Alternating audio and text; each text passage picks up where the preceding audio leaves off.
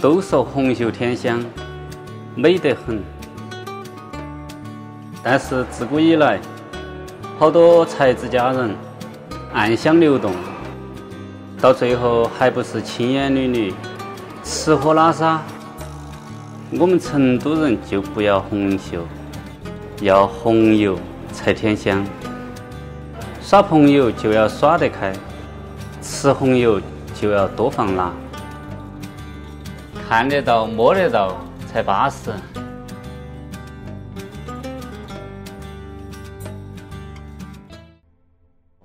你这个钵钵鸡为什么叫钵钵鸡啊？跟鸡关系不大。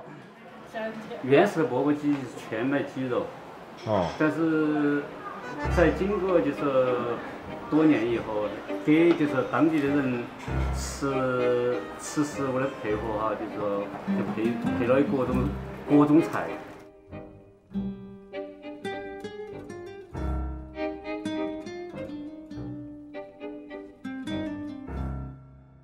我就到这儿。就这里吗？对，就到这儿。来，给我来碗米饭。哎呦，这个钵钵鸡就是方便，好像说好就好了。而且它这个把签子去了，哎，这么吃就跟一大盘子那个麻辣烫似的。在成都吃饭就是这样，就是这个不经看，你一看一拌，这个香味马上的唰就窜起来了。肺、肚、肠、笋、土豆，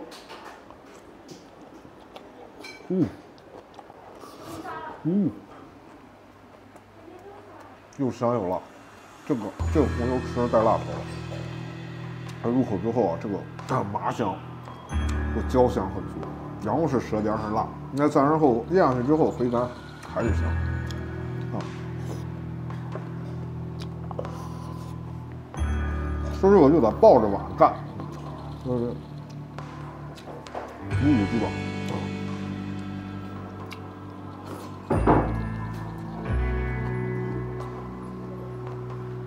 五谷鸡爪做得好，这钵钵鸡就做得好。就它这五谷鸡爪入口之后啊，非常的软嫩啊，而且它这个骨头剔得很干净，这个水晶嫩滑那种感觉。完了之后带着这个油香，吃起来口感完全不一样。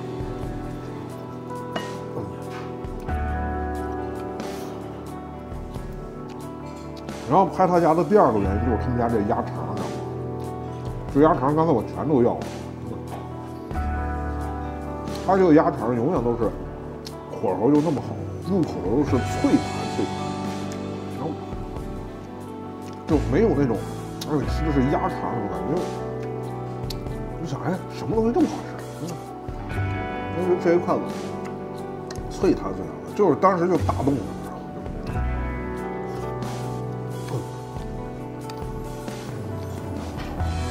哦，这好辣，生熟的辣。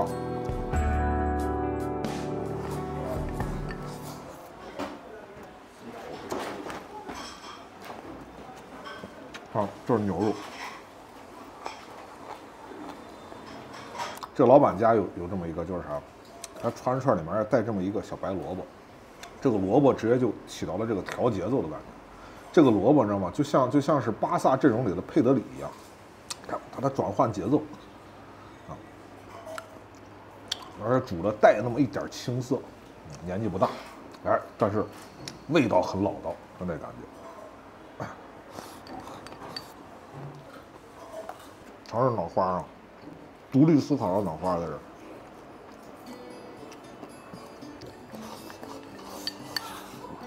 哦，我靠！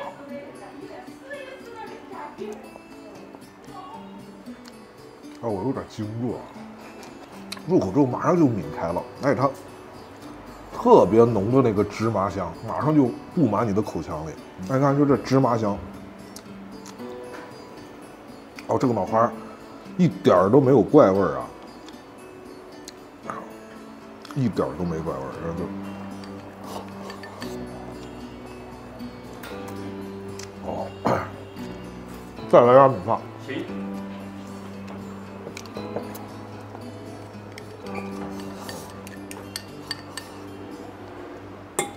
你们看着怎么样？馋不馋？兄弟我。为了满足你的这个啊，被激起了这个泪水，我们在我们的淘宝店铺也上线了一款，钵钵鸡调味料，汤和油都很好，汤油很重要。回到家之后有啥煮啥，把拖鞋往里一煮，咔咔的，这样了不了。话说这就梅开二度了。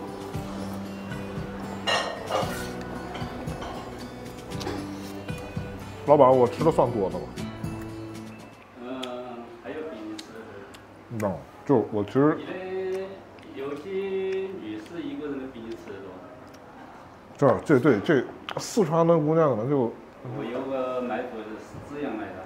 哦。他每次来要打电话过来，我是年20个，然后虾饺20个，老花2个，2瓶豆奶，然后再配点别的菜。